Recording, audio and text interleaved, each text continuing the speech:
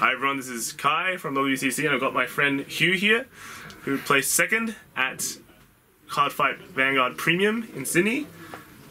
He played a really weird deck, but it was incredibly strong. It was Pale Moon for Premium. Hugh, what would you like to say about your deck? And you really want experience with this. So I think it's not that good, but yeah, you should be, how to say, you have to endure half the game suffering from all the attack until you can do just stuff. Okay, alright. So is it, with this deck, I've heard you've played this deck for a long time, played Pale Moon. You're the Pale Moon god in Australia. How do you feel about that? I think people like just exaggerating it like a lot because not much people choose it to the tournament, but I think like this is my favorite thing, and maybe next year there will be no Vanguard, so yeah, I should do it today, man.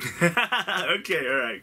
Good answer. So we've got your deck here. Can you just go through maybe some of your deck that makes your deck better than everything else, and why you're able to do so well with this specific build of Pale Moon? Yeah, so I think like the most important thing is Pale Moon in this format is not good. But I can like did well in the tournament because it's a team format, so I may avoid all the matchup that I'm scared. Yep. So all the matchup that have solid early game, solid first try, just like Bermuda deck. Yeah, it's what I'm scared the most. So if I like face something like OTT, Shadow, like early is average, it's okay, man, I like it. Okay, alright. We saw you do a lot of damage stalling in your feature matches. Is that your game plan? Just do a lot of stall the opponent, stall out the game until you use Dust? Is that your main finisher, or is there a special other way you approach the matchup? Yeah, so I think it would depend on the matchup because I think if you tried the deck before, you would never try to dust opponent from 0 to 6 or 1 to 6 or something, because 2 triggers stop everything. Yes. But because of the premium collection, everything start going crazy. Like with 1 CB, it can kill you, man. I don't have much hand before I can strike. So what I can do is to reduce opponent resource by keeping them from killing me. I guess.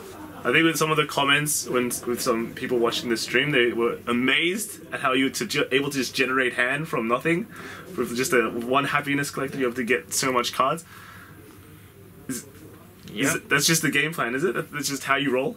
Yeah, I think that's a game plan, but it just looks fancy because if you think about it another way, you activate Ichikishima, you draw 2 cards. It's the same like you activate 2 times happiness collector. Okay. Faster, man.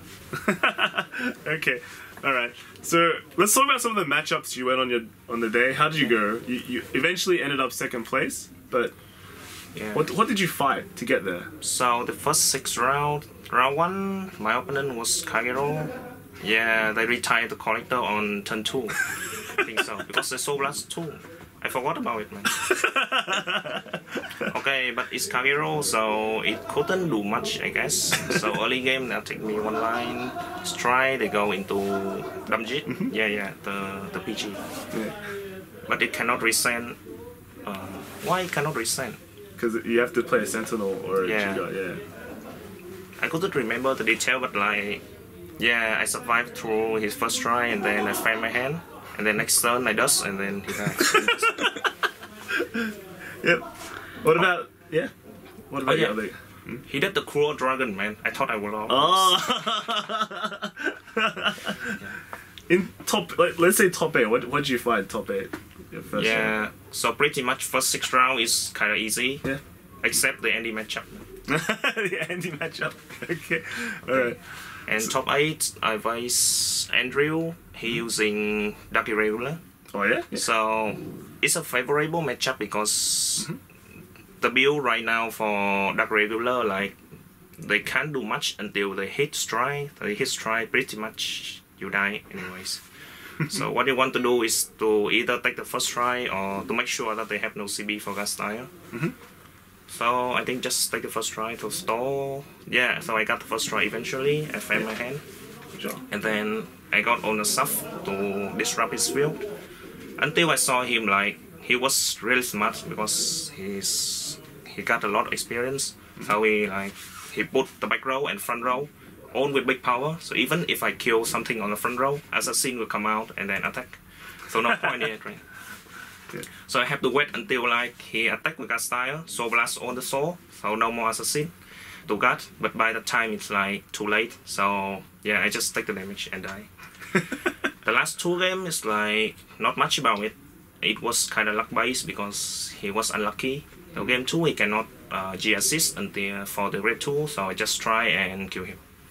And for game 3 I have to ride Alice, so I can't do much. I have to like risk it. Go to princess attack. So 1, 2, 3, 4 damage, no trigger, so he dies. Just like standard, man. Just like that. But in standard game, my opponent always damage trigger 2, 3, something. I can't do anything, man. Okay, all right. So is there any shout outs you want to say? Anyone you want to thank or? Yeah, I think like Andrew was he should be the winner if like that game went properly, but somehow I won, so I have to carry it for him too. All right, okay. Thanks you. Thanks for the interview and incredible deck. Yeah, thank you. Thank you.